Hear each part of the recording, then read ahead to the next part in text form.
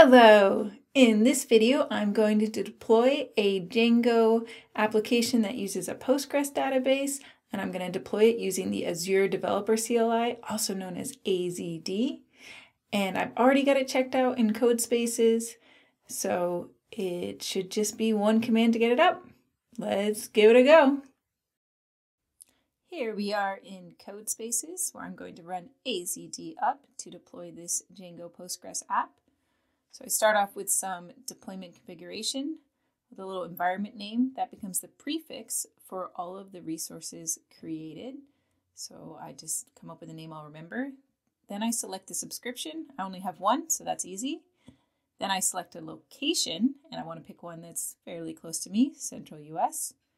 And now it's checking out the bicep files to make sure that it can parse them all correctly and understand what's in them, and there's no issues with that. Those should all be good to go because I already wrote them. And now it can actually make the resources. This is the part that does take a lot of time, so I sped this up 15x.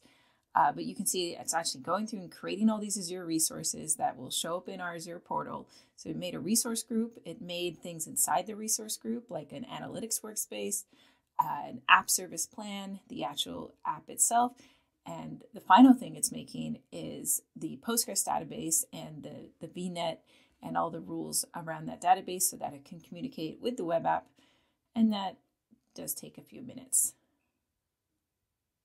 But there we go. And now it's ready to actually deploy the code. So this also takes time because it's actually bundling up the code that's on my machine and sending that to the Azure services so that the Azure App Service can run that code.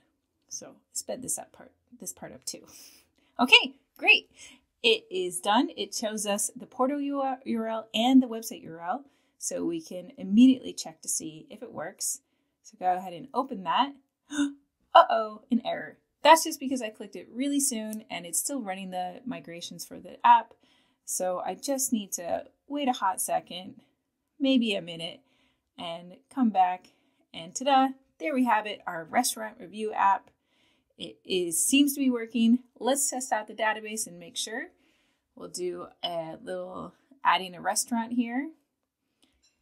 Fill out a little form and submit it. And there we go. That's submitted successfully. That means that it is communicating with the database. It's able to put a new thing in that Postgres database. Now we could log into the admin, the Django admin, but we need a username and password, and we don't have one yet because we need to make a super user.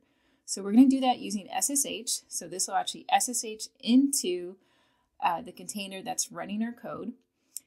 And once we're in this, we can actually run manage.py commands. So I'm going to type Python manage.py create super user, and that's using the built-in Django manage.py tools. And this is going to ask me for a username and a password and an email address. So I enter some stuff, remember that in my password manager, and that will be what I need in order to log in to admin for the first time.